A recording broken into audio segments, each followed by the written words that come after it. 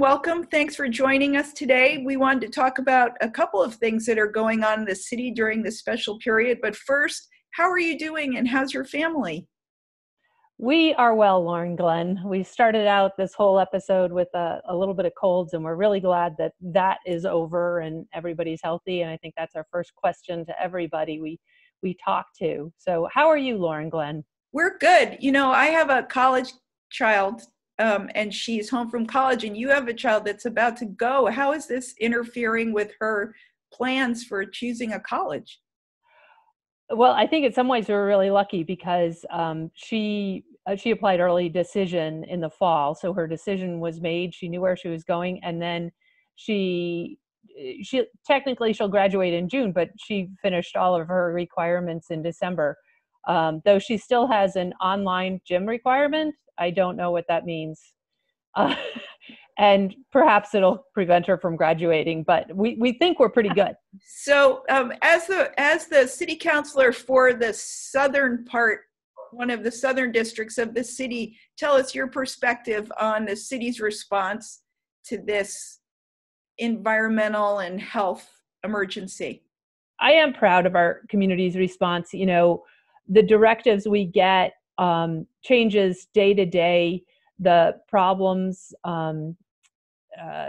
just everything has to be done with the best judgment that you have today. And we really have a team of people working to solve problems, keep their wits about them, and just get through this. And I'm really proud of the city team and how they're pulling together and how people are stepping up. You know, people are being asked to do things that are way outside of the range of what they usually do. And our city workers are really stepping up and saying, you know, okay, I'm not that familiar, but I will figure that out. And they're taking the ball, they're running with it. And can you describe a couple of innovative problem-solving examples? Because I know people are thinking very creatively, very quickly, solving problems that sometimes we couldn't for years. We haven't been able to solve, but during this period, it's just getting done. Are there any examples of that that come to mind in the city? I'm not the best one thinking about these things on the fly, but I think generally the resource center is really taking a group of people that have all been working on different things and just putting them on the, you know, people are calling in with different issues, and every day they're trying to resolve the issues that arise.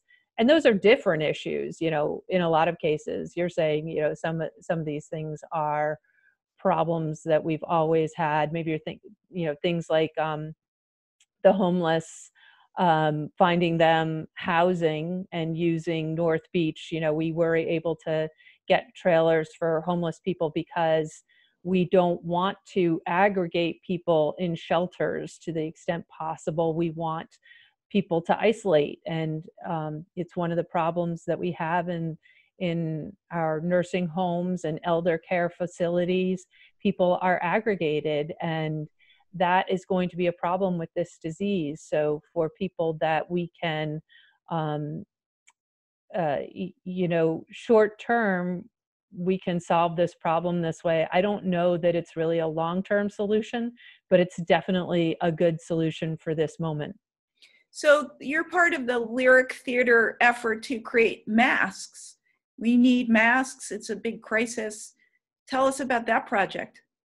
Yeah, so this was a project. I came into it. The city was working with Lyric Theater on getting masks made, and the city had procured the resources. That first of all, they had worked with some other experts in hospitals outside of Vermont on, you know, what's the best mask to use. And I don't know, you know, you could work all day and all night every day, and the true answer to that question you may never have.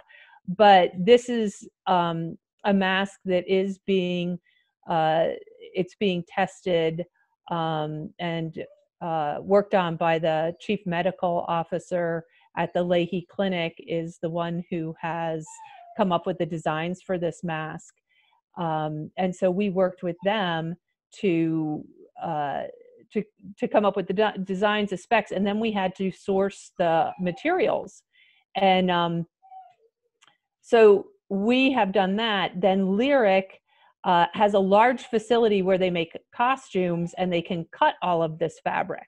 So they are cutting all the fabric, making the kits, and then they have volunteers who are making the masks from the kits that they're cutting. We also have another group of volunteers from the Milton Artists Guild. And so they're taking large numbers of kits from Lyric, bringing them up to Milton and developing their own volunteer source up there. And then all of these masks get laundered by Gadgew's dry cleaners, so that we know that the masks that we're delivering are clean and ready to go for a facility. Also, I should say, we were able to procure a lot of these materials through Rags to Riches, who gave us deep discounts on everything that we need. And we will, as we work through, we just got the first 60 masks today. And so those have been distributed to a few places. We're going to have them use them and make sure that that's working. They are being used in hospitals in Massachusetts. They are put on patients there, I understand. So then we're going to get some feedback on how everything's working. And eventually we hope to scale up once we're sure that we've got everything right, then we can scale up production. And we are looking for more volunteers. I will say that some people have had problems. The fabric we're using is a very, it's a very stiff denim, and that's hard for some sewing machines.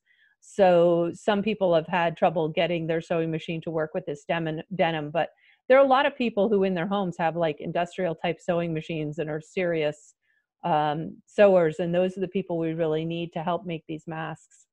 How many are you hoping to make? How much material have you procured or plan to? We have enough fabric. Well, in theory, we have enough fabric to make 20,000 masks. We'll probably have a little bit of loss. That assumes that, we're using home sewers. You're supposed to get 15 masks out of each yard. Some people will only get 12. So there'll be some loss there, but we have enough fabric to make 20,000 masks. And what's the math on that? How many volunteers are you hoping for, and how long would it take? We haven't done all of the math yet. We're getting as many volunteers as we can, and we're then distributing them. I've been reaching out to residential facilities and finding out how many masks that they want. And then when I have right at this moment, I have requests for 1,200 masks. So I stopped making those phone calls. We need to work on the production end of things to meet the demand. And we do want to know from people in facilities and other frontline workers working in grocery stores and other essential businesses. We want them to have these masks, so they are also on our list for getting the masks. When we are ready to scale up, we're hoping to enlist the help of some production manufacturers who can help us, professionally make the masks, and then we could probably produce possibly like 2,000 a week. And so these are not medical quality masks, meaning they're not designed for medical workers, they're designed for civilians? Well, the N95, they are not N95 masks. They're not N95 quality masks. So for a healthcare worker that is working with a COVID patient, this is not the mask that they would use. But my understanding is that in the hospitals where they're being used on patients. So you can put a mask on the patient, and that's going to make the patient, it's going to make the healthcare environment safer. And I think we're starting to hear the CDC today say that they're going to relook at this recommendation. Should we all be wearing masks? So this is a notch down, I would say, from that N95 mask. And how can people obtain the kits? How are you recruiting volunteers? Where do people go? What's the public information on that? Up till now, I've been kind of intaking the people who want to make masks, having a brief conversation with them, and then sending them over to Lyric. As of today, we're asking people to contact the Burlington Resource Center. Okay. And let them know that they want to volunteer to sew, and then they'll feed that information over to me. And is there somebody there they should talk to, or they could call anyone? Yeah, they can call anybody. Okay, and then folks would come to Lyric and pick up the kits, or you would deliver them? Yes, we can also arrange drop off if they needed. We can kind of coordinate that. If some people want to help and they're really very homebound, because they just don't want to take any risks going outside, and we can drop a kit off for them. They can let it sit outside, if they have a safe place to let it sit outside for 24 hours and then take it in. We've also tried to be really careful. We didn't touch when we first received the fabric, we didn't touch the fabric for more than 24 hours. Lyric then brought it in, and they do their best to cut it all in a very safe environment and wear masks. So, but I think at each level, if we can try and protect ourselves, we're not hearing the fabric is really a transmitter of the virus, but at the same time, it never hurts to take extra precautions.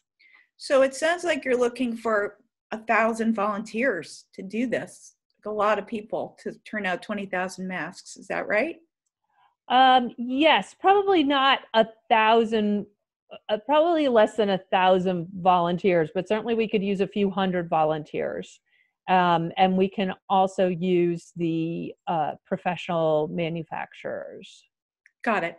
All right. So if you have people have these manufacturing businesses that aren't necessarily on our radar. And I think we are in a phase of retooling businesses. So if you have a business that has sewing machines and you can help with this effort, we definitely need you. And if you have an industrial sewing machine at home or something that's got a good motor on it, we definitely need you too. Awesome. All right, Joan. So we'll direct people to the Burlington Resources and Recovery Center. Correct. Okay. Thank you. That sounds great. Well, thank you for this organizing. Do you have any other messages for your constituents or the people of Burlington? Hang in there. I think this is more of a marathon than a sprint, and we all have to keep just encouraging each other. And I have really enjoyed getting to know Zoom. We have our friend groups on Zoom, and it makes you feel a little bit more in touch. So thank you to Channel 17, because you're also one of those great resources that helps us all still connect. And we are learning new ways, aren't we? New technology. We are. I wonder what it's all going to look like when we come out of this. I know, it'll be fascinating. Well, keep in mind that Zoom does scrape your calls for personal information and resells it. So just be careful what don't meet with your therapist on Zoom if you can avoid it. That is good to know. I did not know that. But what about all the cocktail party conversations I'm having with my friends? Well, look up Zoom and privacy, and you can see basically that they make their money by reselling content, like pretty much every online provider of content. So, do you have a recommendation? I think there should be a statewide public switch network, like a Vermont Interactive TV, that's adapted for this purpose. But that, I think we have to build that for the next time that this happens. So I think we have to work on a resilient connectivity network that's publicly available for education, work, government, telemedicine. And that's what we're doing. It's what we're doing in our spare time, is working on that design. Well, I actually I did a show on Channel 17, I think it was like 2009, when we had the previous pandemic scare with Wendy Davis and Seth Lasker. And so we were talking about that. It's odd to think, but we were talking about pandemics on Channel 17 10 years ago. All right, well, look it up because it's in the files. It's in the file. Yeah, we've Thank you, archived Lauren it. Glenn. Thank you, Joan, so much. We'll talk with you soon. Just get in touch with us anytime. Okay, take care. Bye. All right, bye-bye.